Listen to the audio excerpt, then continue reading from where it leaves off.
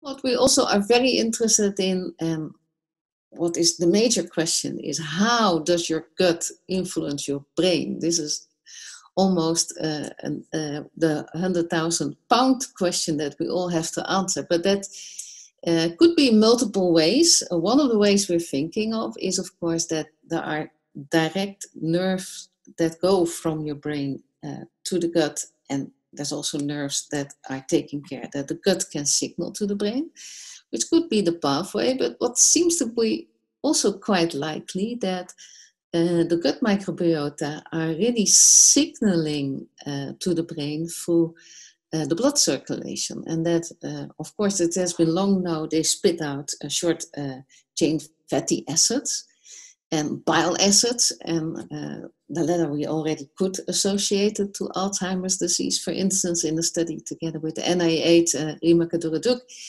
And but there's also much more changes that we see in the lipid patterns, also on the level of what we all know as your cholesterol. Your HDL cholesterol is very much determined by your microbiome, and also the VLDL particles in that.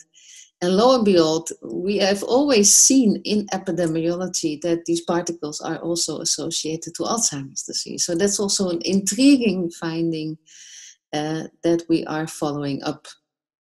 So that's about the nutshell that I wanted to talk about. It's the work of many people, of course, but it's definitely interesting ongoing research line.